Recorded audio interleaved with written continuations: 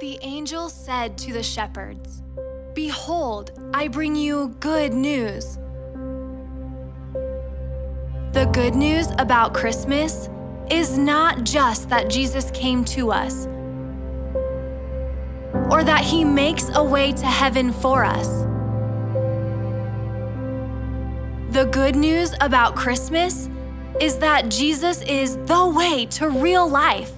He is the way to true joy and the way to lasting peace. The good news about Christmas doesn't just affect our eternity. It can change our today because Jesus was the way in a manger.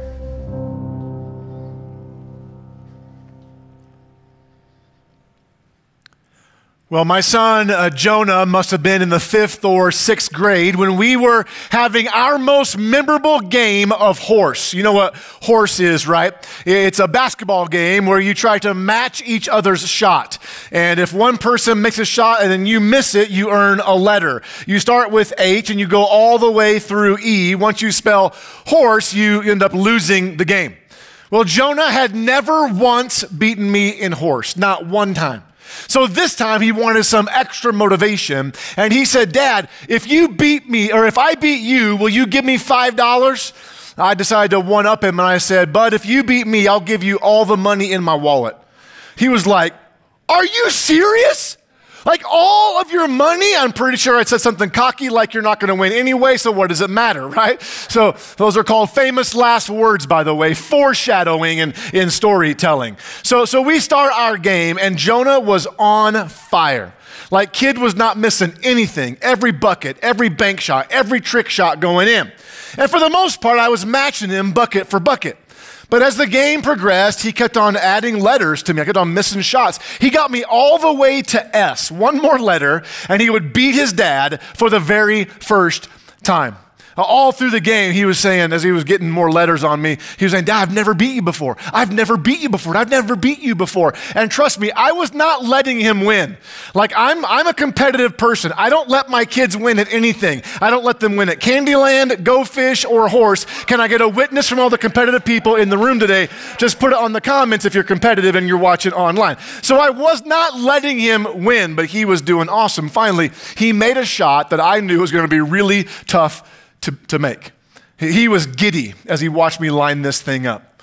So I got lined up, I locked it in, I let it fly, and before I finish the story, it might help some of you to know who I am if you don't know.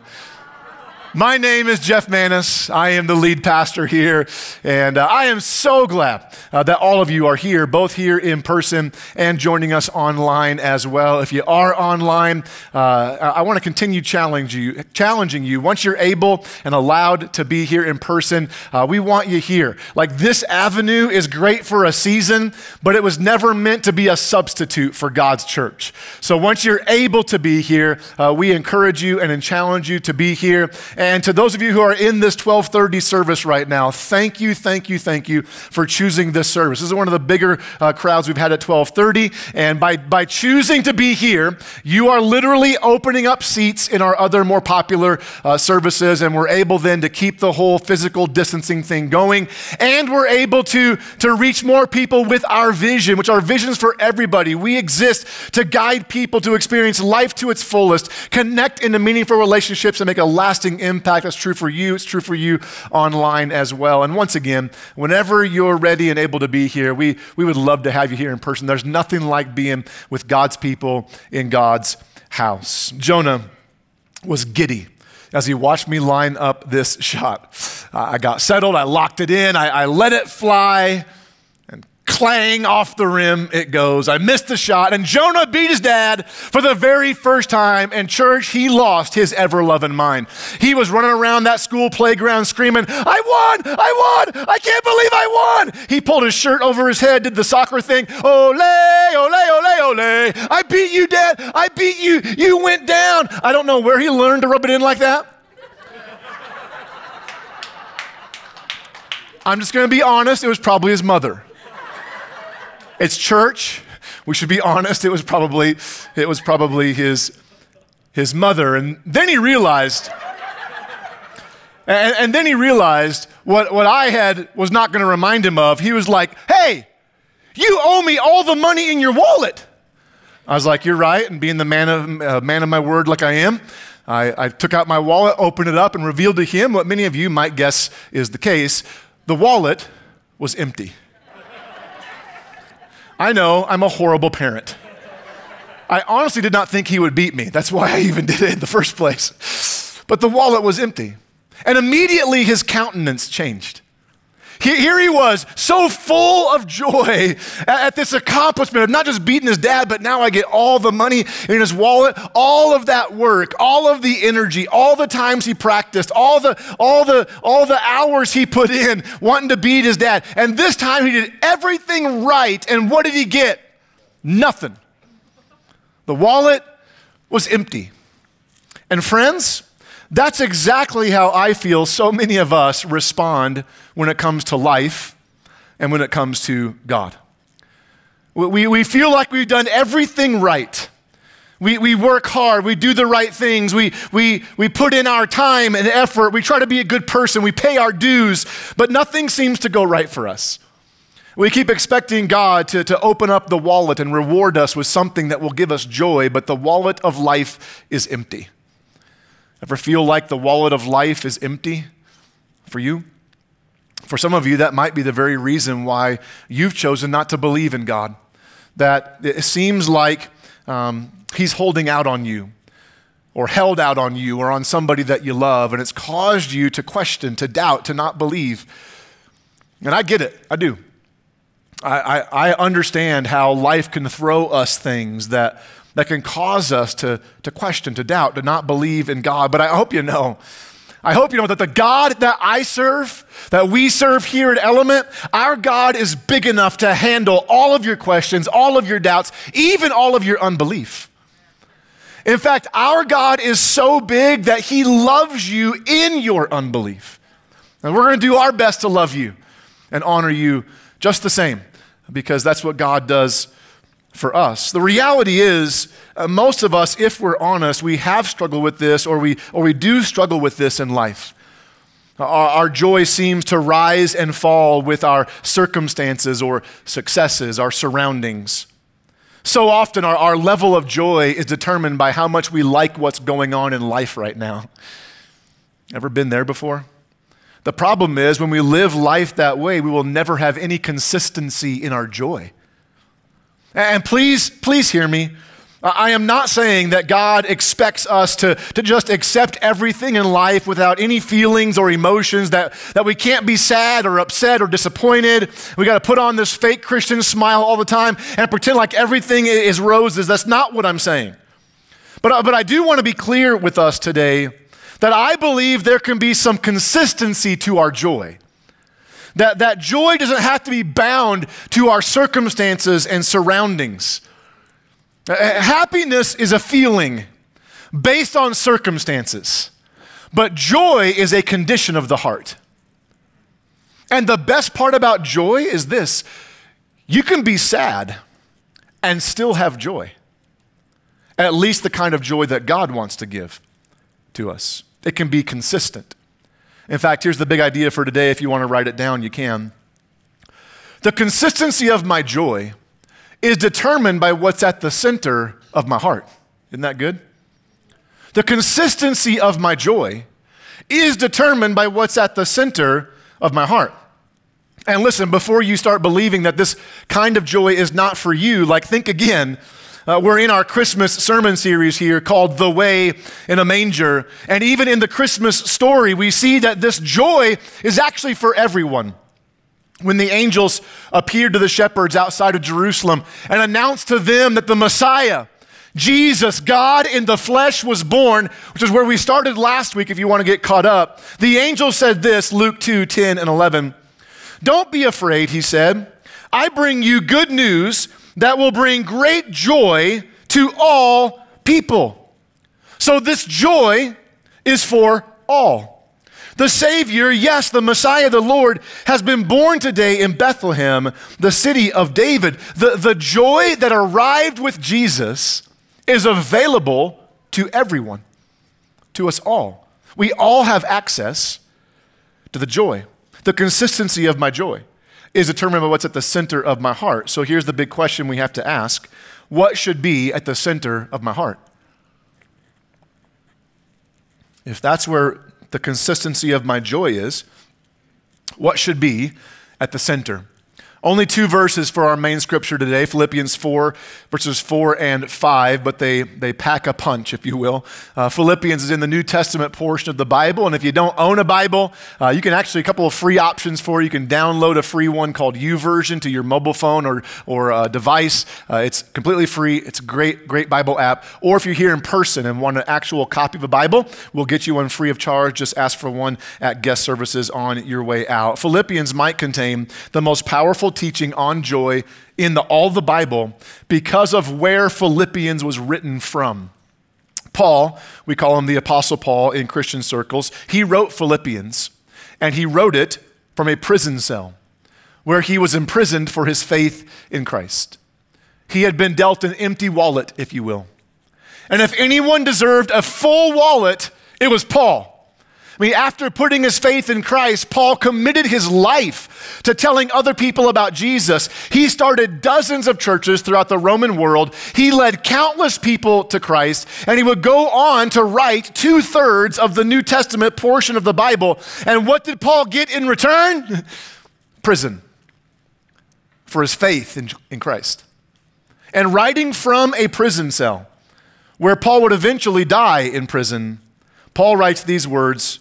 The first part of verse 4 of Philippians 4 says this: always be full of joy in the Lord. Always be full of joy in the Lord. The consistency of my joy is determined by what's at the center of my heart. So what should be at the center of my heart? The first thing we see is this: the right person. The right person has to be at the center of our heart.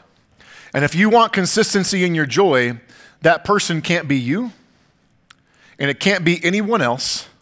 It can only be Jesus. Notice where Paul said we should be full of joy.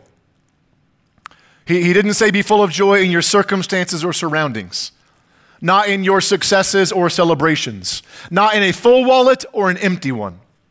Paul said always, whether you're in prison or in the penthouse, be full of joy in the Lord. That Jesus is the way to true joy because Jesus is the way in a manger. King David wrote something similar in Psalm chapter 9, verses 1 and 2. Psalm 9, 1 and 2 says this: I will praise you, Lord, with all my heart. I will tell of all the marvelous things you have done. I will be filled with joy because of what? You. Not filled with joy because of what's happening around me. Not filled with joy because of what's happening to me. Not even filled with joy because of what you give me, God. I'm filled with joy because of you and you alone. Timothy Keller, who's a pastor of a church in New York City, author of several books, brilliant theologian, he said this. He was speaking about identity, which is at the center of who we are. He said, if anything threatens your identity, your center, you will not just be anxious, but paralyzed with fear. If you lose your center through the failings of someone else, you will not just be resentful, but locked into bitterness. If you lose your center through your own failings, you will hate or despise yourself as a failure as long as you live. Only if your center is built on God and His love can you have a self that can venture anything, face anything. Isn't that good? So I'm going to ask our staff to come out today and help me illustrate this. And as they're getting ready, I'm going to set this up for us. I do owe this illustration to my best friend, Todd. It was his idea in his heart and mind. We're just bringing it to life today on the platform. Todd kind of shared what was on his mind and heart that we're kind of walking through here several months ago to me, but it stuck with me. And when I was planning this message, I thought this was a great place to share it. Life is full of things that seek to pull us off of our center, Pastor Keller mentioned things people do to you or things you do to yourself. It's things that are in our control and things that are out of our control. So imagine with me for the next few minutes, if you will, that the length of this stage is the length of our life. And we each are individually moving from one end to the other in life. And in life, we always have things that try to pull us off of our center. Now, for our illustration, these words we have up high here, they are not necessarily emotional highs in a positive sense. These are things that they do raise our emotions, but they are the things that cause anxiety, fear, worry, bitterness, whatever it is. They're things outside of our control. We have pain and we have problem, which is kind of funny. I got to share this. This sign became a problem for Corinne, who's holding it here. She made all the signs because it was supposed to say problems. And 2 different times, she got all the way to the M, and there was no room for the S. On the other side, you can see where she tore off the letters the first time. And she was so angry. She texted me to come see her. She said, I'm so mad. I can't get the word problems. I said, just leave it. It's ironic. This sign became a problem for you. It's making you angry. It's increasing your heart rate, causing tension. That's what these do. Pain, problems, and betrayal. These are outside of our control. They cause tension. They increase the heart rate. They raise our emotions. And then we have things in our control. Sin, self-image, failures. We all experience these things, and they're constantly trying to pull us off center. So imagine then, if you will, that this cord here, this rope, represents your center. If your center is not secure, and you go through life experiencing these things, it's going to be a wild ride. Like we all are going to experience pain in life, physical pain, emotional pain, relational pain, whatever it is. It's outside of our control. And when we experience it or when we're threatened by it, increase that heart rate. The tension goes up, anxiety, fear, worry, whatever it is. And then we have sin, unfortunately. We choose to sin. Sometimes we choose to sin again and again and again. We feel worthless and shameful and condemned. We did it ourselves, but we start beating ourselves up about it. And then we have problems. Physical problems, financial problems, worldwide pandemics, heard of that? Job problems, relational problems. Again, things outside of our control that are brought against us. But then we have this in our control. We have self-image problems. We say things like, God could never use me. I could never do what that person does. They're so much more gifted than I am. Or God made a mistake. Or even the common things that we struggle with just with our physical appearance. I'm fat, I'm ugly, whatever it is. We have these self-image things that we deal with that pull us down. And then this one might be the hardest one to deal with. It's betrayal. It's people that we trust and love that broke that trust, hurt us, betrayed us, whatever it is. And we experience that and we're like, is it my fault? Did I do something wrong? Are they going to do it again? That emotion goes up. And then we have failures. We attempt something new. We try something new. We step out in faith, take a risk, and we don't do it the right way. We fail, and now we're just beating ourselves up again. I'm worthless. I'm useless. I'm no good. Like if your center is not secure, that's what your life looks like. Riding the wave of every emotion, up and down, up and down, up and down. Even if we replace these signs up here with positive words like provision, pleasure, if they're positive things and our center is not secure, we're just riding the wave, man.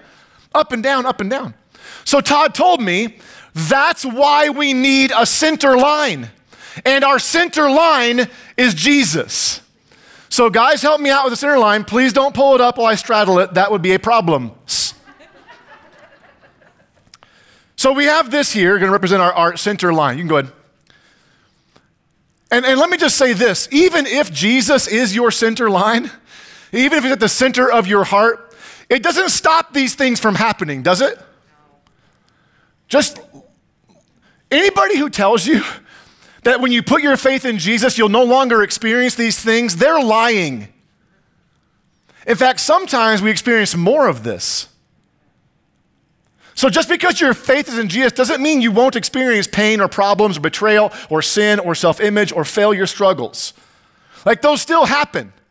But Todd then told me, he said, but I'm going to use this carabiner for us now. If I'm locked on to Jesus, when I'm locked on to Jesus as my center, when my center is secure, and I go through life, I'm still going to experience all those things, but the pull is not quite as strong. I'm not riding that up and down, up and down, up and down wave. I still will have hurt and pain and problems and loss and all those things, but I'm not so swayed by it. In fact, it got me thinking that if this carabiner was us clinging to Jesus, that when we go through life with Jesus as our center, it'll look more like this. You might still have some ups and downs, right? But you're not doing that sweeping, this. The consistency of my joy is determined by what's at the center of my heart. And when Jesus is at the center, I have so much more consistency in my joy. Isn't that good? Thanks, ladies and guys, for your help.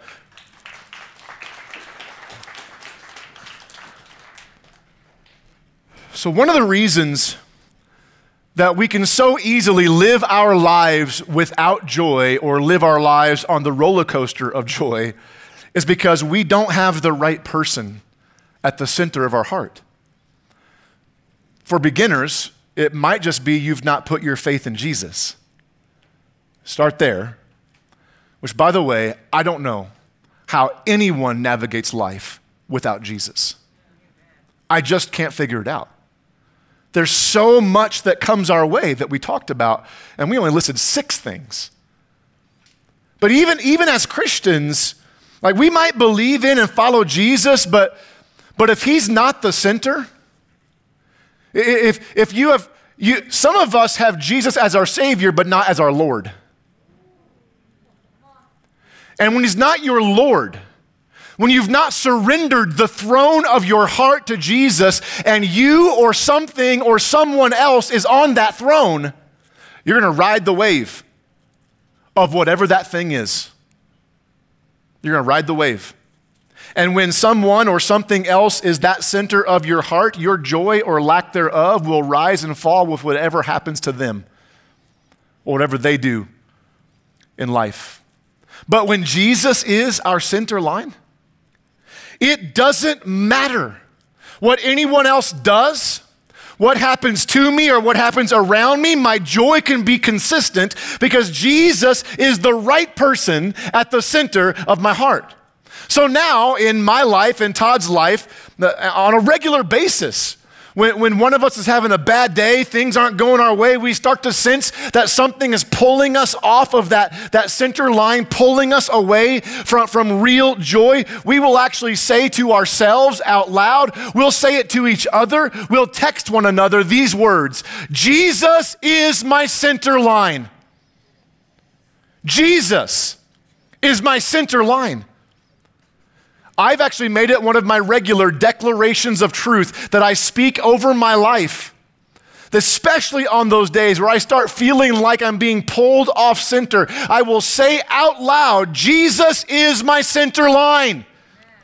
Why? Because everything else, all those other things I experience that are trying to tell me my joy is found there, that's a lie. And the only way to defeat lies is with the truth. So when I start feeling the lie that my joy is based on any other thing but Jesus, I just say it out loud: Jesus is my center line. You'll be amazed how fast that pulls you back center when you acknowledge that. The consistency of my joy is determined by what's at the center of my heart. So what should be at the center of my heart? The right person, Jesus, the way to true joy, the way in a manger. Number 2 is this: the right posture. The right posture. Philippians 4, all of verse 4 now, I'm going to read the whole thing, says this: always be full of joy in the Lord. I say it again, rejoice. If you grew up like I did, learning the King James Version of the Bible, the King James Version says, rejoice in the Lord always. I say it again, rejoice. And if you grew up on the King James Version, you might have also grown up like me in old school Sunday school, where that verse just reminded you of a song. And yes, I'm singing the song. It goes like this. Rejoice in the Lord always, and again I say rejoice. Yes, somebody said rejoice, somebody clapped. It can be both. In the way we did it, at the end of that line, we would all scream, rejoice! It was the one time in church I could scream and not get in trouble with the pastor, who was also my dad. And let me tell you, it doesn't go well all the time when your dad is the pastor. Just ask my kids, they will vouch for that as well. The word rejoice there that Paul uses when he says, I say it again, rejoice. The word rejoice that Paul uses, writing in the Greek that he was in, is the Greek word kairo, which means leaning into or delighting in God's grace. More literally, it means to experience God's grace and be constantly thankful for it, constantly glad for it. That simply because of God's grace, there is always a reason to praise. That'll preach right there, so I'll say it again. That simply because of God's grace, there is always a reason to praise.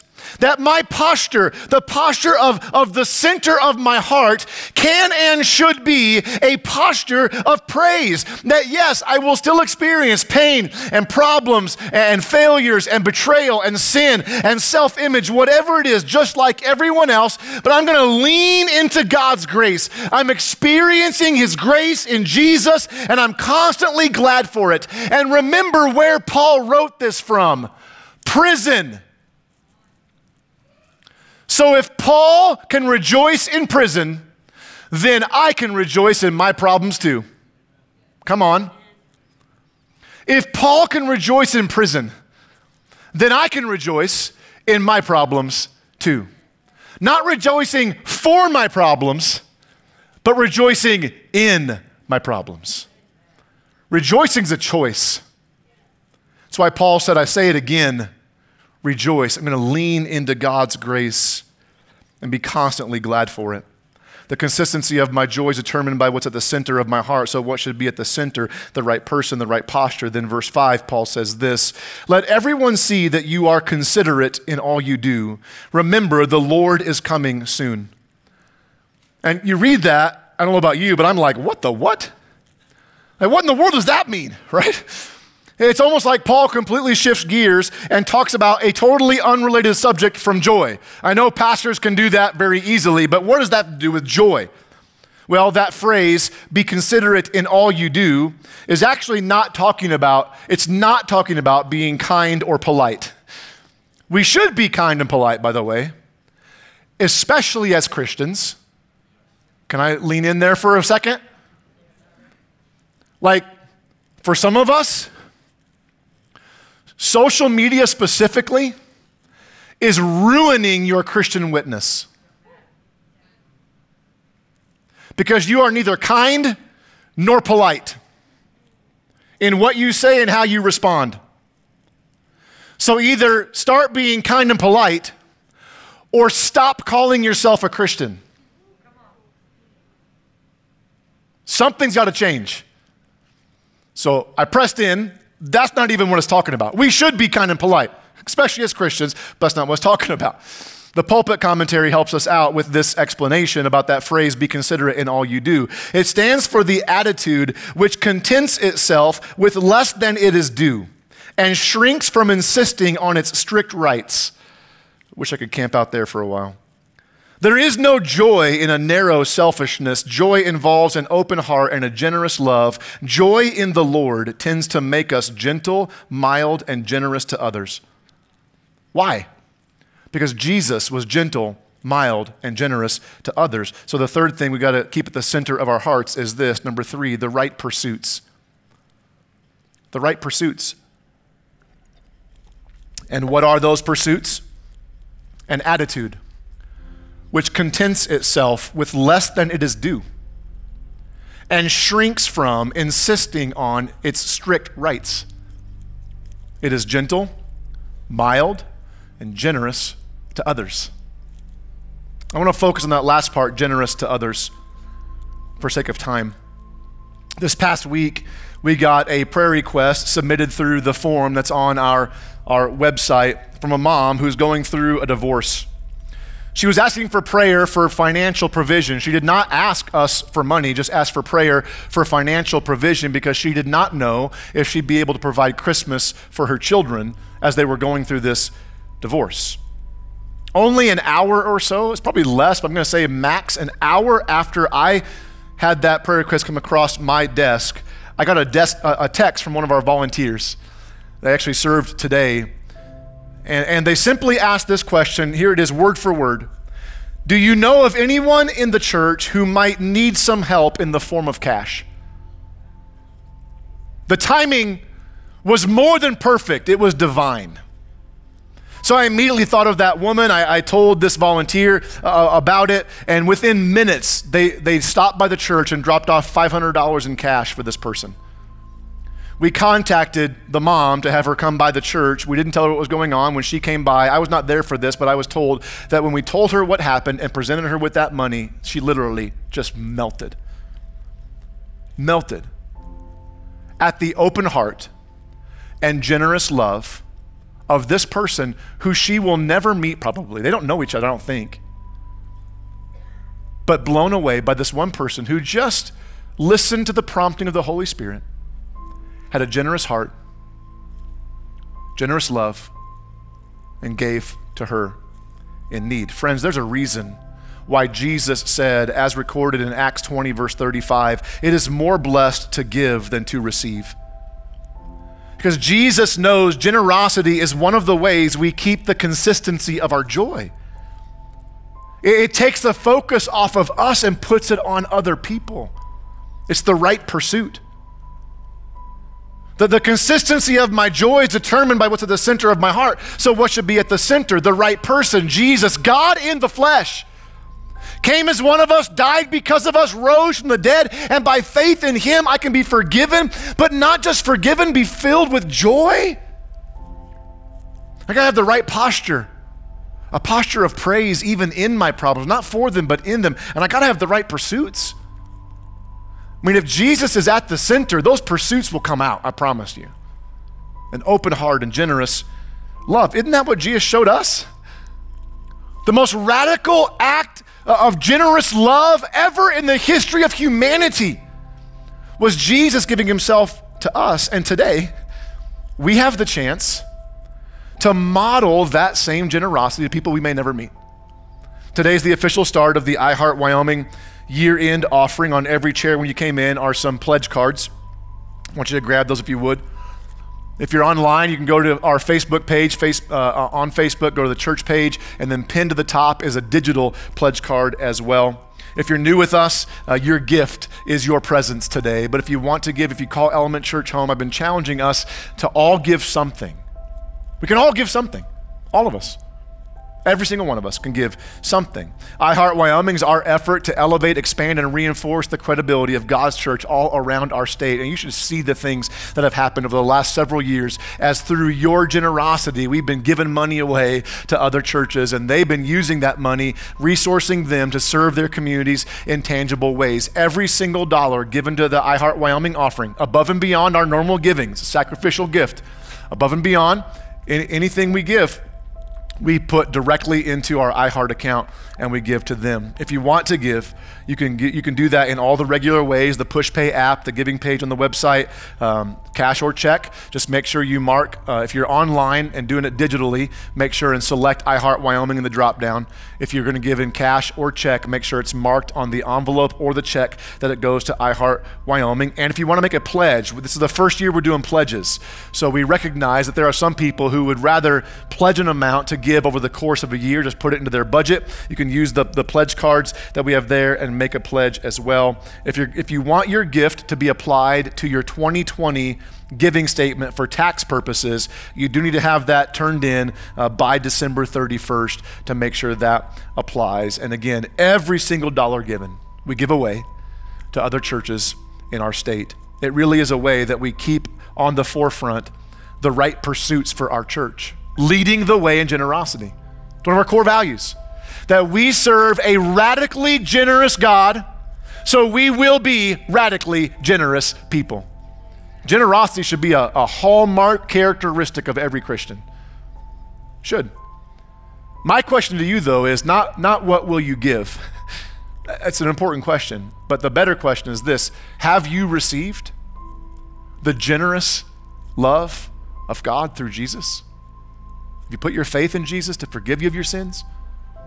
If you haven't, we'd love to talk to you about that. I will be here after the service right here on the platform. You can talk with me. You can talk to a prayer team member. If you're here in person, they'll be in the very back of the room. If you need prayer for anything or want to talk about anything, they'll be at the very back of the room at the purple tent back there, and they'll talk with you, pray with you. Same online. Just click the prayer button if you're on the online platform. Call us, email us. We're here. We're available. We want to talk with you about what your needs are, specifically about faith in Jesus. Next week, we're going to look at Jesus as the way to lasting peace. I think the joy message and the peace message kind of go hand in hand. They're twins, if you will. And so it's going to be a great tie-in to today's message. I want to close in prayer. Before we do that, we're just going to take a couple seconds just to be silent. And I want you to either ask God, what are you saying to me in this message? Or it's your last chance, really, to say, Lord, what do you want to give through me to iHeart? And then I'll close in prayer, and we'll be done.